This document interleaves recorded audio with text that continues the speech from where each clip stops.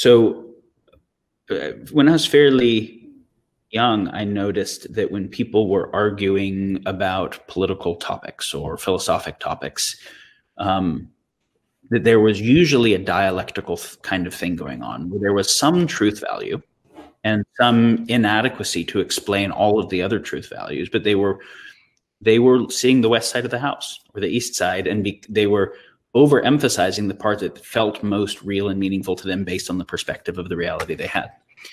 And so how to be able to seek to see through the other perspectives and then seek higher, not higher perspective, because you don't get higher perspective, right? How do you seek a higher trans-perspective synthesis? This is something that, like, this is philosophy 101, right? This is the Hegelian dialectic. What is take a particular view on something and postulate it, and you have a thesis. And then find something that seems like almost the exact opposite view, but that some people believe in, and you have an antithesis. Those will usually be at a similar level of complexity, right? Similar number. If I tried to express the view under maximum information compression, it'd be similarish. And so this can look like the debates that you see around capitalism and communism, or similarly around the Democratic or Republican or generally left or right kind of political platforms, which can often be thought of as having to do with more emphasis on the collective and the whole, or more emphasis on the individual, right? Rights and responsibilities, various things like that. But they actually don't, it's not that there is kind of a gradient with zero and negative and positive numbers, and you find the right place between rights and responsibilities. It's that there's actually perpendicular axes, and that you can increase rights and responsibilities at the same time, but it's in a higher dimensional space, right? You kind of have to get that higher dimensionality right. Otherwise, people will default to thinking the thing that they really care about is being automatically threatened, right? Their perspective also encodes a value. There is something that they value within that thing, that perspective. And then they might kind of vehemently oppose or not want to hear another perspective, because it seems like if that one is held as true, it's this one is true or that one is true. And if that one's held as true, then it will invalidate the value here. As opposed to the synthesis is actually a higher order of complexity. Under maximum compression of the good statement of it, there would be more total bits required. And it'll end up including the true parts of each of these and how they relate, what the nature of the feedback cycles with a higher perspective. So thesis, antithesis, synthesis, but the synthesis is not of the same type, right? It is a includes and transcends type function.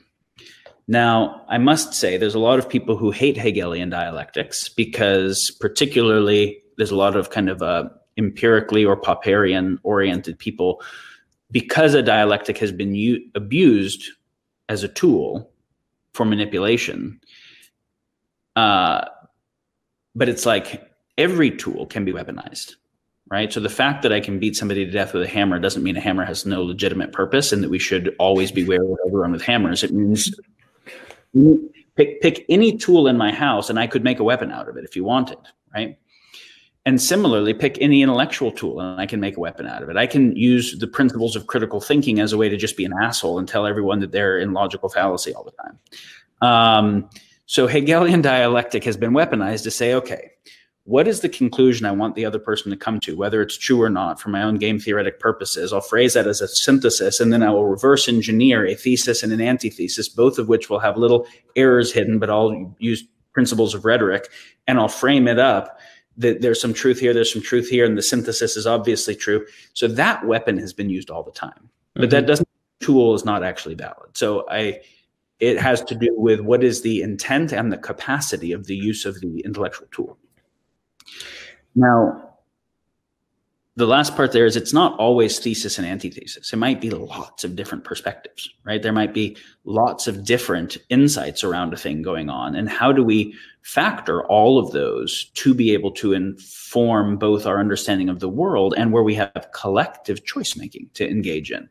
Because whether we build a utility or a road isn't an individual choice only. It's like those are things that we engage in. And so whether we do that through a democratic process or a meritocratic process or whatever, all of our social systems are systems for how do we collectively figure out how to coordinate things bigger than individuals can do on their own.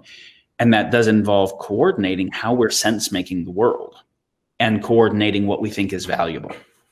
And so my ability to actually perceive what is valuable to you and how you're making sense of the world without it seeming like a threat to my own, and then be able to see, are there higher order frames that can take what you value and what I value and what you're seeing is true and what I'm seeing is true, correct the distortions either of us have, and be able to offer better insights forward than had been there previously.